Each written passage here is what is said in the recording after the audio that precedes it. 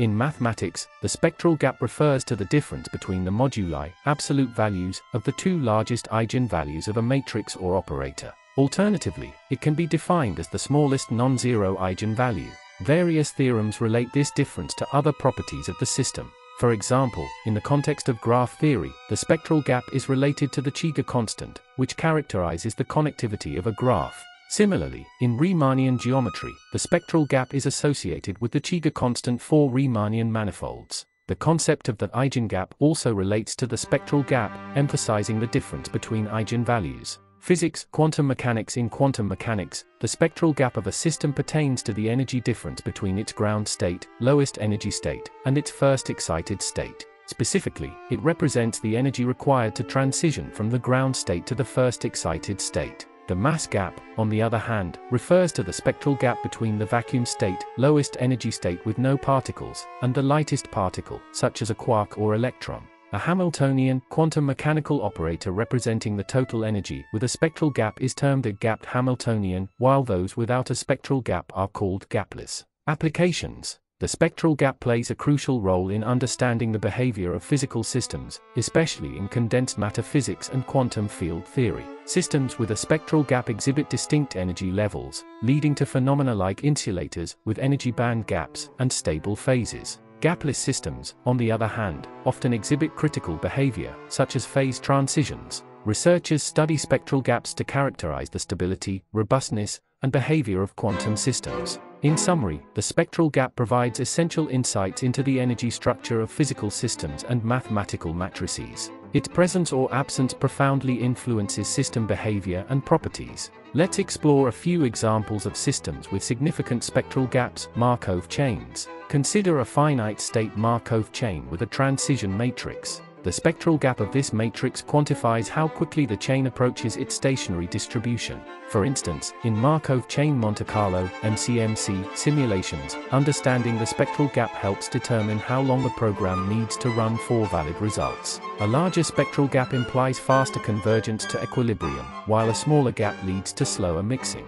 Solid-state physics. In solid-state physics, the most crucial spectral gap arises in the many-body system of electrons within a solid material. This gap is often referred to as an energy gap. For example, semiconductors have an energy gap between the valence band, occupied electron states, and the conduction band, unoccupied states, affecting their electrical properties. Quantum systems. Quantum systems, such as gapped Hamiltonians, exhibit distinct energy levels. A gapped Hamiltonian has a spectral gap between its ground state and the first excited state. In contrast, gapless systems, like critical systems, lack a spectral gap and show critical behavior, such as phase transitions. Remember that the spectral gap provides insights into system behavior, stability, and energy structure. Markov chains. A Markov chain is a mathematical model that describes a sequence of events where the future state depends only on the current state, and not on the past. It consists of a finite set of states and a transition matrix that specifies the probabilities of moving from one state to another.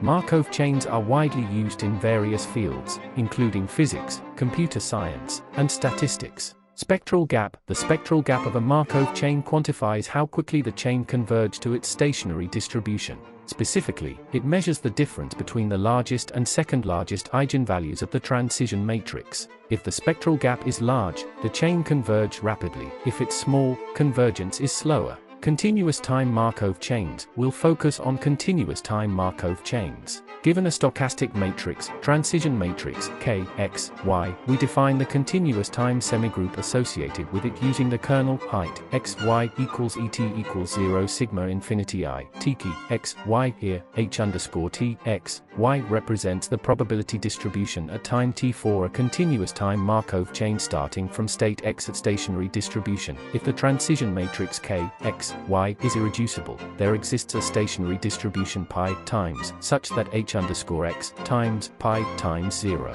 The stationary distribution represents the long-term behavior of the Markov chain. Practical importance. Markov chain Monte Carlo (MCMC) simulations rely on spectral gap analysis. Researchers use MCMC to approximate solutions for complex problems, for example, statistical properties of gases, network flow, or graph coverings. Determining how long an MCMC program needs to run is crucial for valid results without excessive processing time. Remember, the spectral gap provides insights into the convergence behavior of Markov chains. The spectral gap of a Markov chain is closely tied to its mixing time, which determines how quickly the chain approaches its stationary distribution.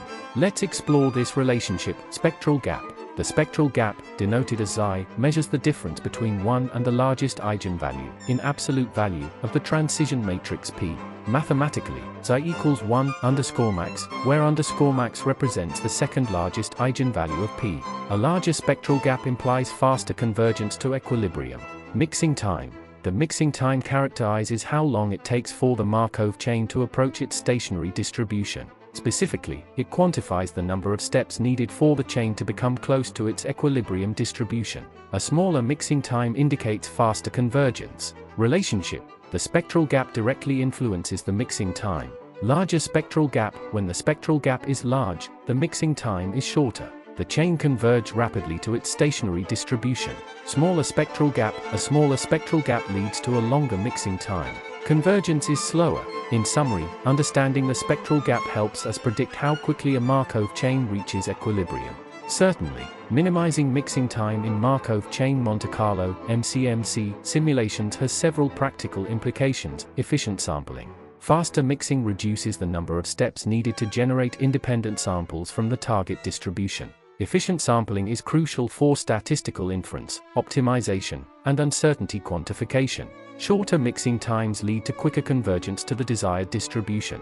Reduced computational cost. MCMC simulations can be computationally expensive, especially for high-dimensional problems. Minimizing mixing time reduces the overall computational cost. Researchers can achieve accurate results with fewer iterations, saving time and resources. Better exploration of state space. Rapid mixing ensures that the Markov chain explores the entire state space effectively. If mixing is slow, the chain may get stuck in local modes, missing important regions of the distribution.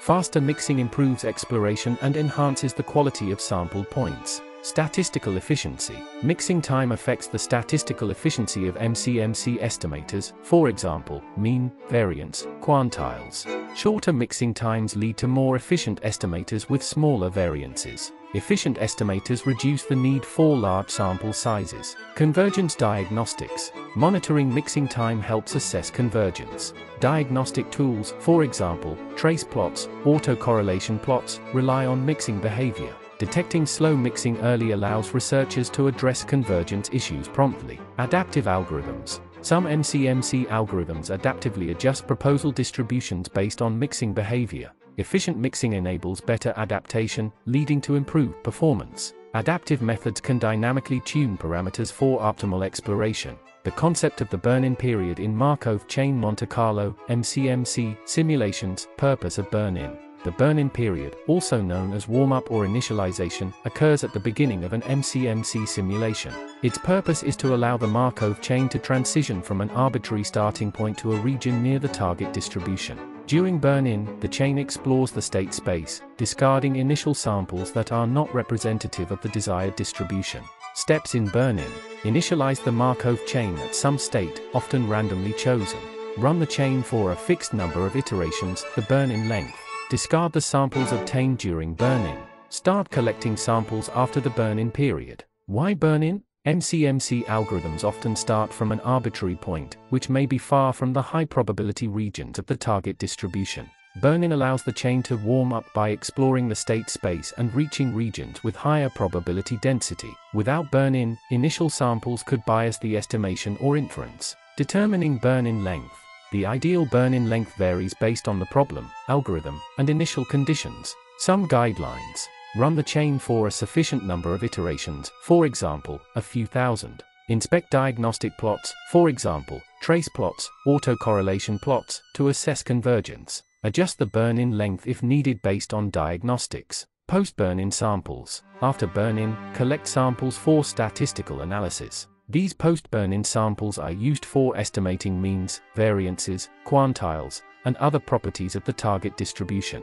Remember that the burn-in period ensures that the MCMC chain starts in a reasonable region of the state space, improving the quality of subsequent samples. After the burn-in period in an MCMC simulation, we use convergence diagnostics to assess whether the chain has reached a stable state. Here are some key diagnostics. Trace plots. Trace plots show the evolution of the Markov chain over iterations. Look for convergence. If the chain oscillates around a central value, it indicates stability. Drift or erratic behavior suggests lack of convergence. Autocorrelation plots. Autocorrelation measures how correlated consecutive samples are. Low autocorrelation indicates faster mixing. High autocorrelation may imply slow convergence. Gell-Mann-Rubin statistic, R-hat, compares variance within chains to variance between chains. R-hat close to 1, for example, 1.1, suggests convergence. Larger values indicate lack of convergence. Effective sample size, S. S estimates the number of independent samples.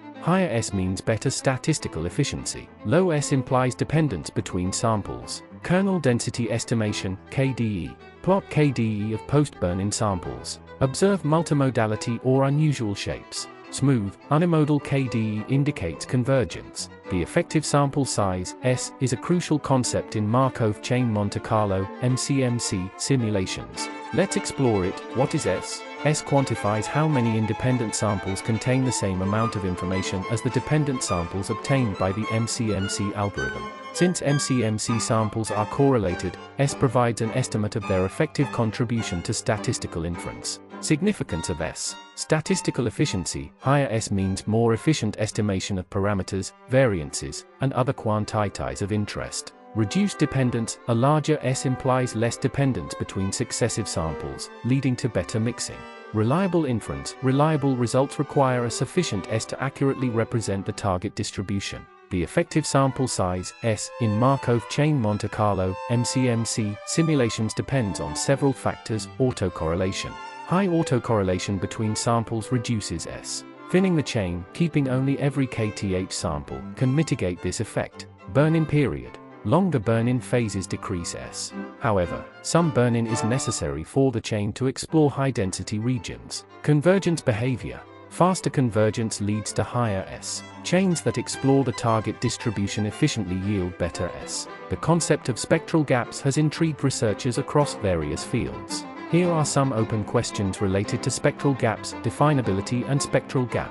Isaac Goldbring's work connects the spectral gap for unitary representations and subfactors with definability of important sets in corresponding structures. 1. Investigating the interplay between spectral gaps and definability remains an active area of research. Fractal uncertainty principle. Jaitlaf and Zal reduced the spectral gap question for convex compact hyperbolic manifolds to a fractal uncertainty principle. 2. Understanding the precise relationship between spectral gaps and geometric properties continues to be an open problem. Undecidability. The question of determining the existence of a spectral gap is undecidable in 2 or more dimensions. 3. This intriguing result connects to fundamental questions in theoretical computer science. Mean field spin glasses. Recent work explores spectral gap estimates in mean field spin glasses, focusing on the first non-trivial eigenvalue of certain matrices. 4. Investigating the behavior of spectral gaps in complex systems remains an ongoing challenge. Higher dimensional Schrödinger operators.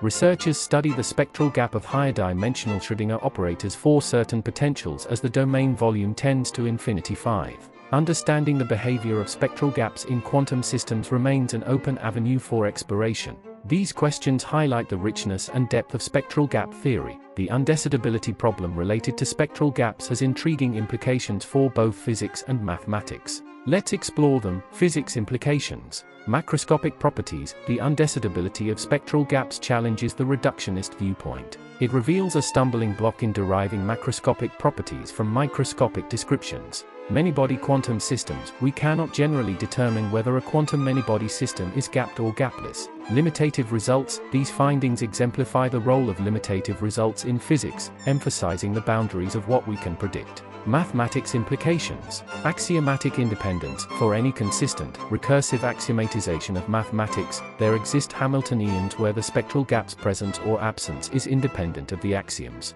Models and reality. The models used in these theorems may be artificial, but they offer insights into the world and the relationship between mathematics and reality. In summary, the undecidability of spectral gaps challenges reductionism, highlights the role of mathematical modeling, and invites philosophical reflection. The philosophical implications of undecidability in physics are thought-provoking and have sparked debates. Let's explore them. Metaphysical perspectives. Historically, some believed that undecidability, for example, Gödel's incompleteness theorems, signaled fundamental limitations to scientific knowledge. This view assumed a Platonic world where all answers exist ontologically but remain epistemically inaccessible. However, this perspective clashes with modern physics. Structural realism.